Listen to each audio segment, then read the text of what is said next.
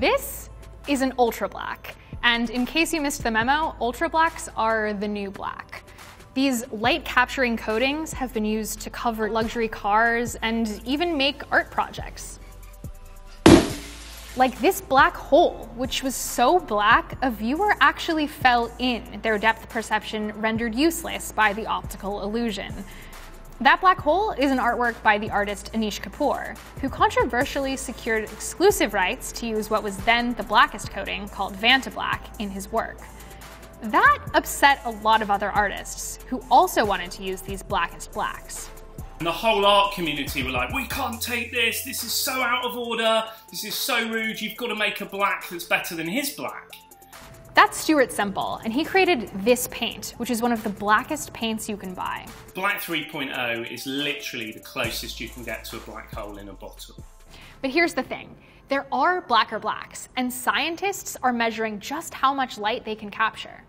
Our blacks are the blackest that we know of. That's John Lehman, a scientist at the National Institute for Standards and Technology. He's helped develop one of the blackest ultra blacks yet. The not-so-secret sauce, carbon nanotubes, which can only really be seen under powerful magnification. Carbon nanotubes are a structure made of a layer of graphenes, a millionth of the diameter of a human hair. Those nanotube blacks might have military applications, be useful for photography, and to make ever more accurate sensors. So why do we care? I spoke to both Semple and Lehman to find out what's behind this race to make the most light-trapping substances yet. But first, let's watch some paint dry. For you, this journey really began with Anish Kapoor and this sort of locking up of the Blackest black. If that hadn't happened, would there be this race to create the Blackest black in the art world? I don't think there would have been, because I don't think the art world would have even known that there was a material like this. I mean, if it had stayed in astronomy or defence or military or something, we wouldn't have known it existed. But because Anish was using it, artists sort of tuned into it, and then we realised that we wanted to have a go and use something like that too. We're artists, we're interested in what you can see with your eye. So really, it doesn't matter what it's doing in the infrared spectrum, in the UV spectrum, in a science lab. What we want is a really flat, black-looking black we can make work with. So if you put it next to Vanta Black, yeah, it kind of looks similar to the naked eye, but if you start measuring it in a lab, there's miles of difference. Why do you think people are so excited about the idea of creating the Blackest black paint? I think artists have always been very interested in black because it's actually not a colour. We're talking about the absence of light. And that's just been exciting since the beginning of time. So when you're going about trying to make a paint that is not a color, but the absence of color, where do you begin? A lot of the other super black things that you see are scientific processes, and they're incredible, but they're made in labs, and they grow nanotubes, and they're made in vacuum chambers. It's complicated. So we approached it like paint makers. So Black 3 isn't the same thing as, you know, these Vanta blacks or Singularity black. Although it does have nanoparticles in it, it is very much a paint. So we had to create a new pigment from scratch called Black Magic, which is born matte. Can you tell me about some of the ways you've seen Black 3.0 being used in the wild? I've seen it used in so many exciting ways. You know, we always wanted to make something usable, so that was the whole point. Astronomers are using it, amateur astronomers, inside their telescopes so they reflect less light. Photographers are using it inside camera bodies. Magicians are using it. Sure, this paint is cool and it makes for some pretty neat art projects, but scientists are pushing for these light-absorbing materials for different reasons. This is a microscopic image of a forest of carbon nanotubes. That's what makes the most light-absorbing ultrablacks work so well. Carbon nanotubes are a structure made of a layer of graphenes, a millionth of the diameter of a human hair. So how do these carbon nanotubes capture particles of light, or photons, as scientists call them? So basically what we're doing when we make something very black is we're creating this topology where if photons intersect this coating, they rattle around until they get absorbed.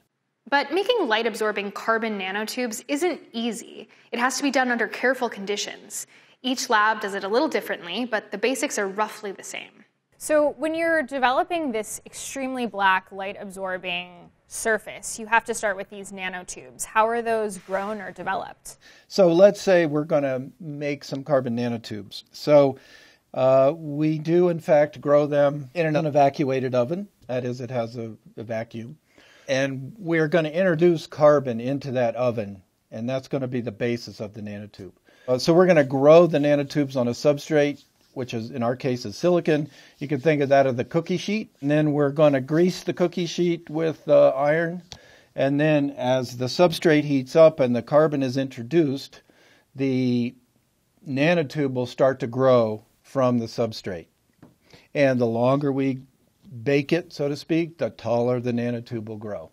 After that, we take it out of the oven and we have a wafer with nanotubes on it. So the whole point of this is more than just a vanity project. We're not just trying to make the blackest black because it makes for cool art or because it's a great thing to brag about, but because there are real practical applications of this stuff. Exactly. What do you think are some of the most important things we can do with these blackest blacks? We're not just trying to make the blackest black. We're trying to make useful detectors, right? So the carbon nanotube coatings on a detector allow us to do better measurements of the temperature of the Earth. There is room for, 10 times improvement over what's been done. The temperature measurements we have of the Earth right now could be improved by a factor of 10 with your instruments? There's a difference between what we can do in the lab on Earth and what we can do in space. So our goals for what we're doing in space are approaching a 10 times improvement. And because we can put them on small, fast, relatively inexpensive detectors means we can put them into space more readily. I'm imagining these sort of satellites painted with the blackest black coating being launched into space. Is that sort of accurate, or can you describe what you've actually sent into space?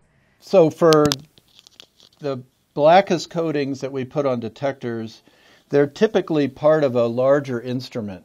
So the detector might be, a few millimeters by a millimeter. And it's buried inside this instrument that has a prism and some optics and so on. So it's taking that light, dispersing it, picking a wavelength, and looking at it very closely. And do you just have the one satellite, or what kind of scale are we talking about? Right now, we just have one satellite. We've just launched our first one. And we have another one planned. This obviously isn't the first attempt to make an ultra black black. There are other materials like Vanta Black is one that's been in the headlines a lot. Black 3.0 paint is another one. What makes your black different than those ones? We are interested scientifically in this question of, what's the blackest black? And to be frank, we have a publication which shows that our blacks are the blackest that we know of, and we've rigorously defended the uncertainties and the measurement method. And, in the spirit of scientific progress, I would challenge anybody else to do the same and see if they agree with us. By your own measurements, the material you've developed captures some small percentage of more light than anything else out there. That's what we believe. When we get to this level of blackness, we're in this realm of, well, is it really the blackest black, or is it the best measurement of the blackest black? And so at least in the scientific world, or for us, where we have to know very accurately, we put effort into that. So I don't know how much blacker we can make something and actually know that we made it blacker. Because there's such a small amount of light being reflected back that it becomes increasingly hard to measure that amount of light. Yes, exactly. Thank you so much for joining us. Yeah, it's great to talk to you. Thank you.